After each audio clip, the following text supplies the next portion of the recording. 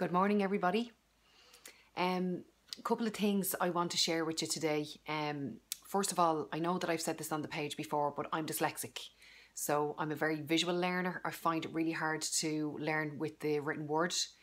And when I'm teaching, I try and teach visually as well because it's easier for me. So when I'm explaining to people how energy works, I always kind of try and describe a picture and paint a picture for them. So how I describe how we're going to give and receive energy or absorb and deflect energy, which I spoke about last week, is last week I explained it in a way with my child, about my child, where if you don't run, you can't get chased. Okay, that's a really important one. It's great for kids. But with adults, if you imagine that you're facing somebody and that person who's facing you is holding a ball and they throw a ball at you, you can either choose to catch the ball or let the ball go past. Now, this statement, I kind of made that up myself, but this statement keeps being said to me all this week. A couple of people have said that to me all this week. So when you're catching the ball, you're choosing, you're making a choice to absorb that energy. But if you just let the ball pass you by, you're choosing to just not take it on and just let it pass you by and move on. But that point brings me to an email that I received from a person the other day that I'm going to read to you because I think it's really important to share. And it actually has been, I've been approached a couple of times about this, so it's clearly a theme that needs to be discussed. So bear with me. So the person says, hi Nicola, I just thought of a topic you might consider doing in the future. Unfortunately, my dad ended up in a nursing home before he died. And with me coming from a large family, everyone said that they would do their bit, so to speak, to visit him, to take him out on day trips, whatever needed to be done. Maybe the first month or so everyone did, and then slowly the excuses started coming. Some had work, others didn't have the time, and I get that, but they never made any effort, which I felt at the time I had to do their bit. Now I'll just go back to the part where she said slowly making excuses. It's really important that she used the word excuse there because that's exactly what it is.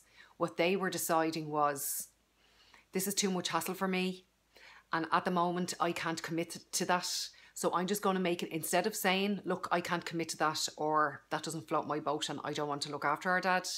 Instead of saying that, I'm being honest about the situation with that girl who sent this message and with themselves. They made excuses and used diversion tactics energetically in order to not step up to the plate of their responsibility.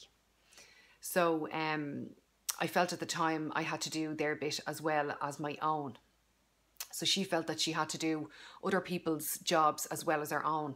But what I'll say to you is, and I say this with the utmost love, you did a brilliant job, by the way. But secondly, you chose to take on that extra work for other members of your family. You cushioned them not taking responsibility. It's very admirable that you did that, but you probably overstressed yourself at the same time. I'll go into that further in a second. She goes on to say, don't get me wrong, I have wonderful memories of my dad, and so have my kids. A very good friend of mine said to me, you caught the ball, meaning the rest were quite happy to let me do all of the things for my dad because someone else was going to do it for them. When my dad passed away, some family members hadn't seen him in over a year and they were all devastated. So if they had not made the effort to see your father in over a year, clearly he wasn't a priority in their lives. And it's really important that we're clear on what our priorities are. And the reason why they were so devastated is because they were regretful. They were probably shamed and they were probably embarrassed.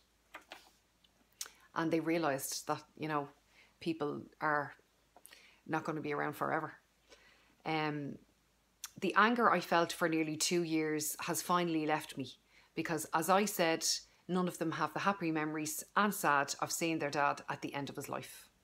Now, the anger that she was experiencing there is all to do with disappointment. But more importantly, and this is really, really important, for people like this girl who makes the effort, and you know, it's fantastic that she did that. Part of the reason why she was so angry is because she was thinking that everybody else thinks like her, and they don't. Not everybody thinks like me, and that's generally how I was hurt over the years. So she was taking her head off her shoulders and putting it on theirs and hoping that they would respond the way she would. But that's an impossibility, because everybody is individual and everybody thinks in a completely different way and everybody has different priorities. So they were never going to think the way you think, because your head is screwed on and you did the right thing. She goes on to say, my friend is going through the same thing at the moment with her family, and I've explained to her the pros and cons of catching the ball. I've added my friend to your page, and I'd be interested to see how other people caught the ball and dealt with it. So that's the main question here. She's looking to see if anybody else did what she did and what your experience was. The last thing that she says is, just to add, he was very happy in the nursing home.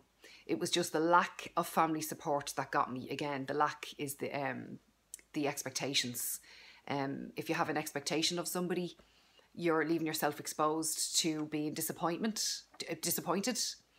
The hardest thing for me, and this is the bit that it took me, I had to read this a few times because this really, really upset me, because I could really, really identify with this. The hardest thing for me was when he passed, I told my kids, and my youngest asked me, does this mean that you'll be spending more time with us now? Which breaks my heart even thinking of it, and I'm getting it up in my throat even reading it. Now, I'm going to tell you a couple of things about that. Yeah, you had to sacrifice your own family for a period of time in order to look after your father, and that's actually what you're supposed to do. People are not supposed to live disconnected lives. If you think back to years ago, generations and generations of families all lived in the one home. There was grandparents looking after small children while the people in the middle of the family, the adults, were going out and being breadwinners. There was a study done in Trinity that I was involved in a couple of years ago, and the findings of the study is if the youngest of society and the oldest of society are taken care of, the middle bit generally takes care of themselves. Another thing is, when we're going about our day and we have children in our lives, we are handing them a blueprint for how it is that you're supposed to behave in life. So what you did was, you handed your children a blueprint of, this is actually how you're supposed to treat the elders in your family, and they will know.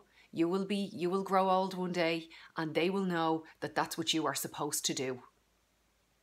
When you have an older member in your family, you're supposed to look after them. That's your job.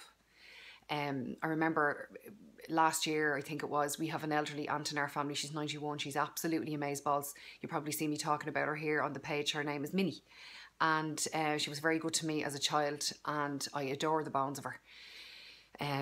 So it's our turn now to look after her, because she is in the winter of our days, as we'd say. But last year we were going up to Beaumount for bloods, and she was there, obviously. My mum was there, I was there, and my daughter was there. So it was 4 generations of the family. So we went off and we were speaking to a nurse, and the nurse actually got really emotional, and she congratulated us on having so many people involved in bringing my elderly aunt to have the bloods done, because she said what I just said. It's very important that every member of the family realises that this is what you're supposed to be doing for the elderly members of your family. And, you know, it really affirmed for me that we were doing the right thing. And I'm always saying to my little one, you have to look after me when I'm old. And she's like, yes, I will, ma'am. There's another thing that I wanted to say to you which is a rarity. You saw me speaking about on the page a couple of weeks ago that there was a woman in my life called Mrs Gorman, and she was my nana's friend, and I never met my nana. So she was kind of the closest thing that I had. She'd tell me stories about her. But unfortunately, Mrs Gorman passed away, and I went to the funeral, and it was absolutely beautiful. But there was one thing that happened in that church that I've been to too many funerals in my life. But there was one thing that happened in that church that I'd never seen happening before. A family member got up and stood on the altar and addressed the church and said that she wanted to pay tribute to every single member of her family, because Mrs Gorman was in a nursing home for 9 years. And at the start of those 9 years, there was a schedule made, and every family member had to row in. Not that they had to, they wanted to. They wanted to row in. It didn't matter what age they were. They they all had jobs, and Mrs Gorman was visited every single day, by the way, for 9 years by one of our family members. She was never left alone. And even the children that were too young to visit, they had jobs at home. They had to pick up the ball, they had to hang out the washing, they had to get the dinner on, light the fire, whatever it was. But it is a rarity for something like that to happen. But that's what I aspire to.